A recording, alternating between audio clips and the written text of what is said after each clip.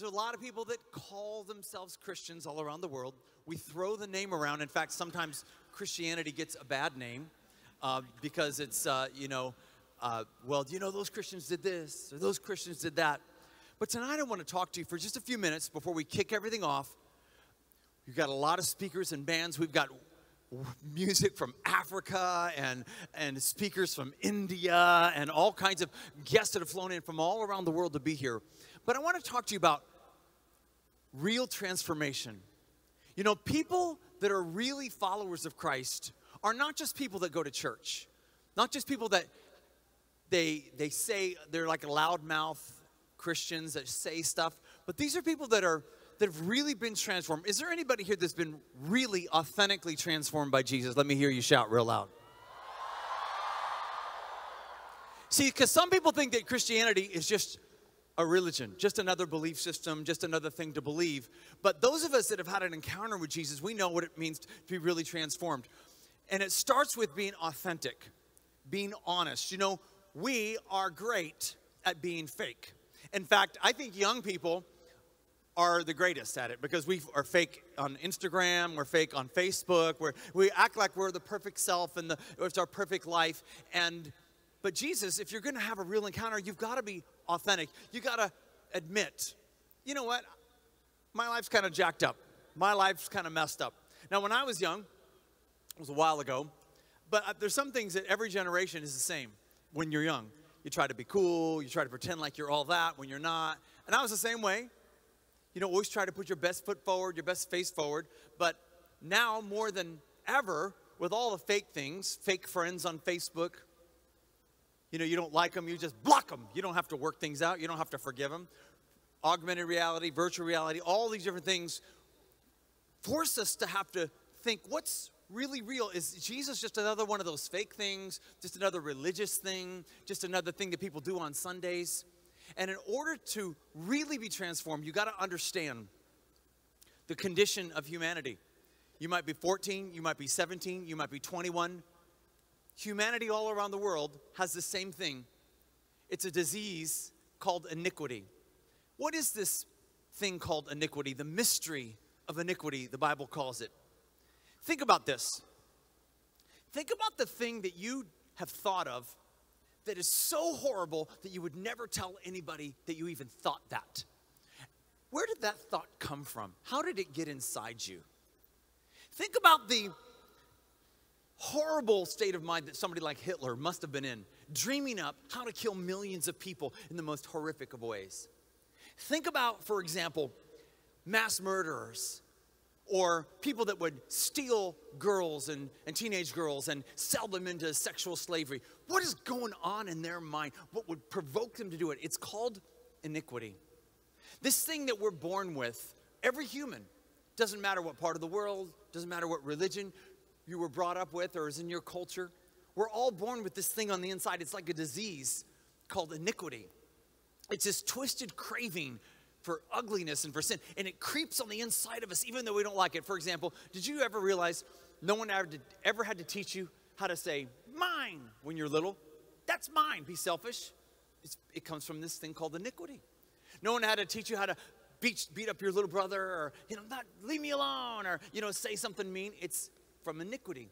And this thing called iniquity, it's like on the inside of us and it just kind of, unless it's reined in, it begins to dominate our whole life. And we end up doing things and we hate the fact that we do them and we don't even know why we do them, but we do them and we do them and we do them. And when we commit, we'll never do it again. And then we do it again. And it makes us go crazy. The mystery of iniquity. Why do I keep doing things that I hate? It's in everybody. And if we're going to have a real transformation, we got to understand, hey man, we were born jacked up. It's like a cancer of the soul. Scripture calls it sin, but it's really actually worse than sin. We throw the word sin around and it's hard to understand what really is going on. It's this infection of our soul that every one of us are born with. And so Jesus offers us the opportunity to be genuinely transformed. But how does that happen? A lot of people, I go to church. Some people hear about this transforming thing. Jesus is supposed to change my life, but they don't feel very changed.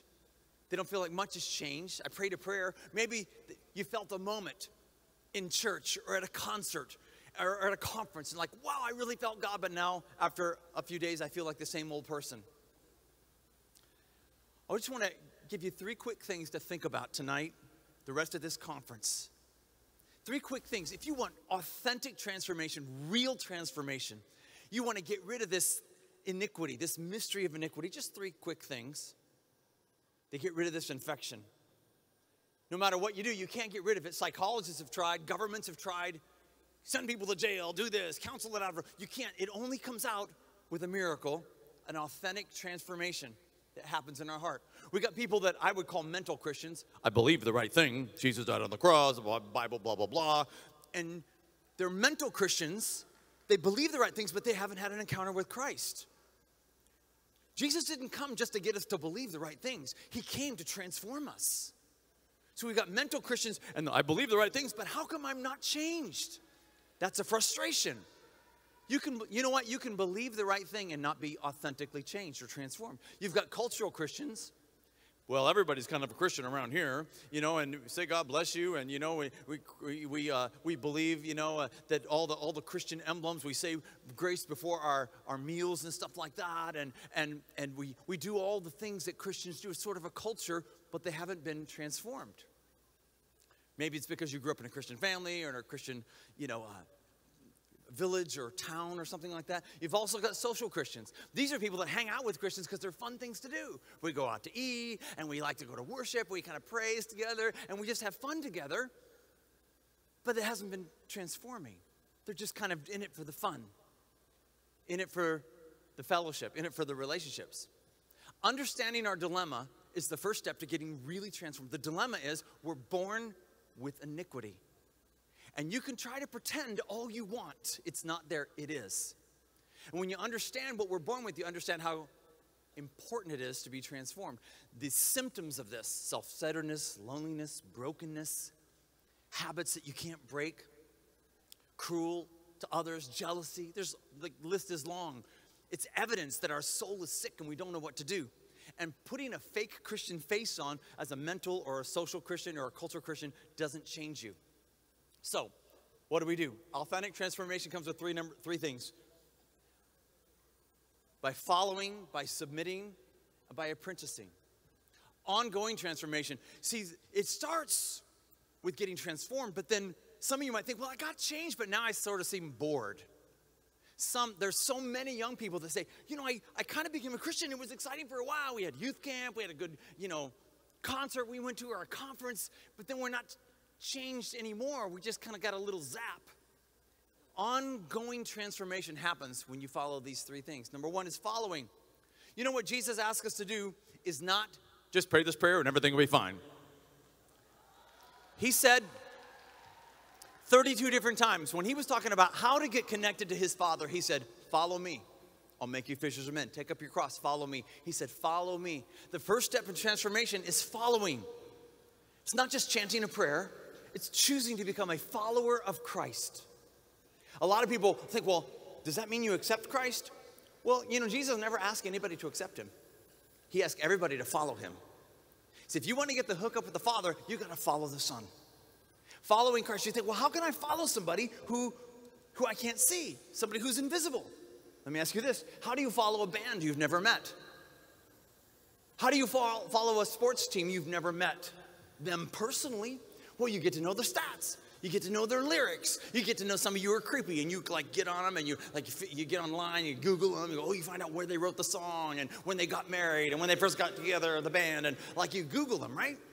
You're a follower. You're proud. You know all their lyrics. You know all their stats. That's how you follow. That's how you follow Jesus.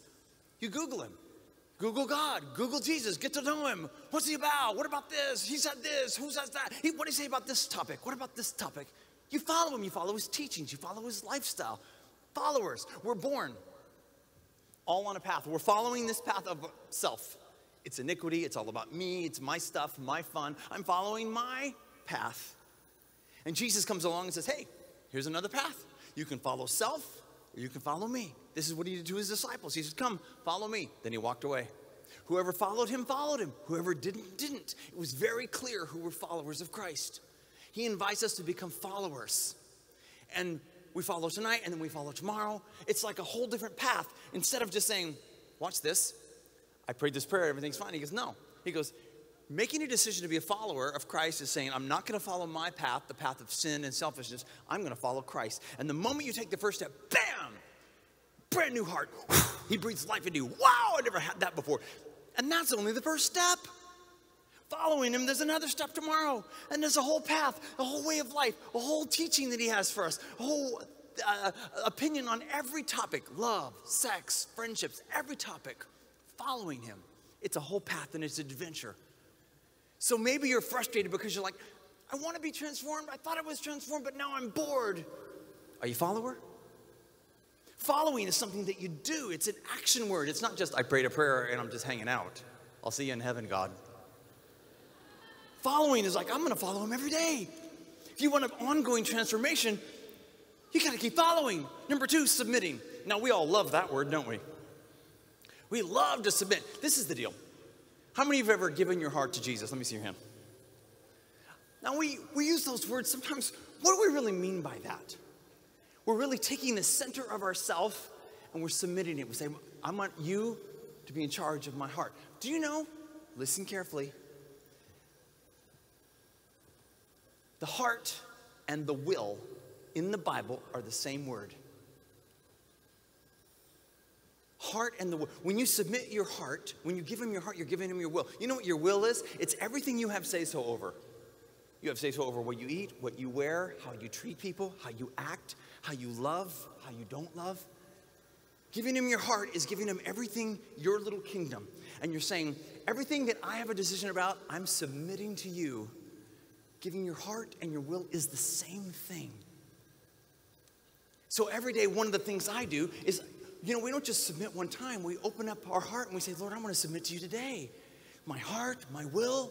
And I want to ask you to sniff around and see if there's any part of my will, any part of me that I have say-so over that I haven't submitted to you. Because when you do that, you keep having more transformation. In fact, one of the things I do is I ask Jesus each day, would you come and cleanse that part of my heart that's not submitted, that part of my will that I was doing my own thing yesterday? Because I don't want to be like that, Lord.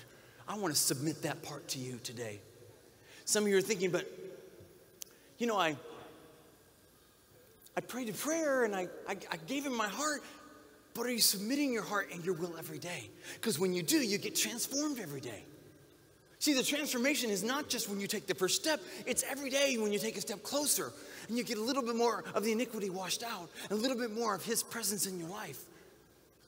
It's by following, it's by submitting our heart, our will, our day to him. And then finally, it's apprenticing. Apprenticing is this thing that used to be done where, for example, if a man was a carpenter, he would teach his son to be a carpenter or a shoemaker or a clothes maker. And the son or the daughter would hang out long enough with their parent to learn how to do that thing. They would watch and they would do. They would watch and they would do. They would watch and they would do. Apprenticing. And that's what the disciples did hanging around Jesus. They saw the way he treated a widow. That's how they would treat a widow. They saw the way he would treat a blind person. He would pray for them, watch them get healed. That's what they would do. An apprentice or a disciple, somebody who learns and then does. Learns and then does. You watch and then you do. Apprenticing. Choosing to love people, for example. Even when you don't feel like it, because you know Jesus would. So you see what he did, and then you do it. You got to know sometimes Jesus was tired. He didn't feel like loving somebody, but he did anyways. He's being pressed in by the crowd. He didn't want to be kind, but he was anyways. Apprenticing means learning from our master and doing what he says. And you know what happens when you do that? It changes you. Even though you're loving, you're choosing to act loving when you don't feel loving. It changes you to become more loving. Become more like him. So when Jesus was talking about repenting, he said it a lot, repent. What he literally meant is, this word in Greek, metanoia, means change the way you think about every topic in life. About sex, about love, about friendships, about career, about money. Change the way you think. Learn from your master. Apprentice him. You're wondering, but I thought I was changed. I thought Jesus really changed my life, but now I sort of don't feel transformed anymore. He wants to transform us each day a little bit more. By following, are you following him? Are you really? following him? Whether you're here in Manila or anywhere around the world, are you following? Are you taking another step? Learning just like you would a sports team or a music group. Are you submitting your heart, your will every day? And are you seeking to be an apprentice? Because if you go back to this mystery of iniquity, that transformation happens because of the mystery that happened at the cross. And it's a mystery. We like to figure everything out, but some things are just mysterious. We know it's true, but it's hard to understand. It doesn't mean it's not cool and that it's not amazing. This mystery of iniquity was solved with the mystery of the cross, and it's all bundled up in this verse. The Lord has laid on him the iniquity of us all.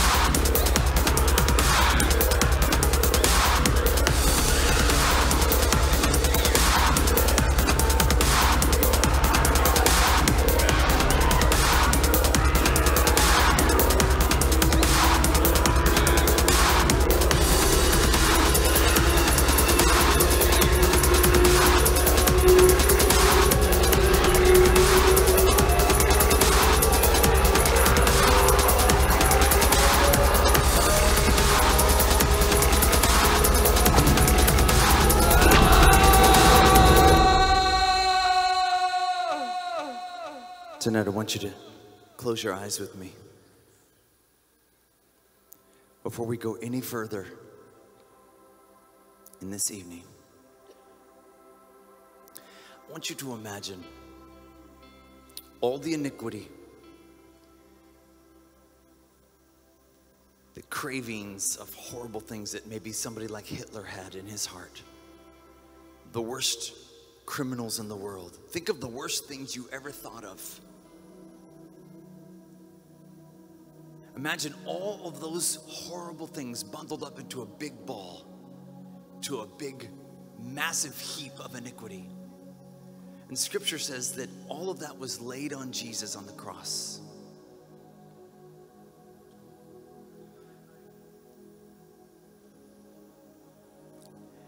And the mystery of the cross is that Jesus took the iniquity of mankind. He took it so that it doesn't have to live in your heart, doesn't have to live in my heart. You can live with a transformed life.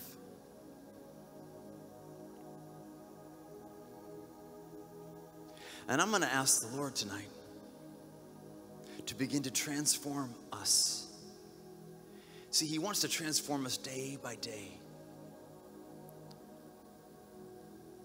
Taking another step towards Him. Maybe you're here and if you're to be totally honest, you say, I'm kind of a mental Christian. I believe the right things, but I don't feel very changed. Well, maybe I'm a cultural Christian. I'm just hanging out with my friends. Social Christian, doing the fun things. But I haven't been transformed, or maybe haven't been transformed lately. Can I just ask you to be honest here tonight? Ask yourself, am I really a follower of Christ? Are you following now? Maybe you followed for a while, but you just kind of go to church now. You don't really follow Him. You know, it's like a band. You sort of like the band, but you don't really know their lyrics. You like their music, but you don't really follow them. I'm afraid there's a lot of people in church like that. They know about Jesus, but they're not followers. They just kind of prayed a prayer. You're wondering why you haven't been transformed lately. Maybe you submitted your life at one time, but you haven't been submitting regularly, and you wonder why does it feel boring or dead or not alive? Maybe you're not submitting. Your heart, your will. It's just humbling ourselves. Say, Lord, I'm sorry. I submit myself to you. My heart and my will, it belongs to you. Or maybe you haven't been transformed, or you haven't felt his transforming power because you haven't been apprenticing. You haven't been mimicking and duplicating what Jesus looks like in this world. Can I just ask, this Global Youth Day that's established in the name of Jesus Christ, here in Manila or all around the world, you say, you know what? I need to do one of those three. I need either start following, submitting, or apprenticing. Would you be bold enough to say, you know what? I'm going to step out of just being somebody who acts or hangs out with a Christian group. I'm going to be a follower. I'm going to be submitting. I'm going to be apprenticing. If you need to do any one of those three, could I just ask you to just signify that? Just hold up not just your hand, but hold up a phone or whatever device you might have with a light and say, you know what? I want his light to shine through me.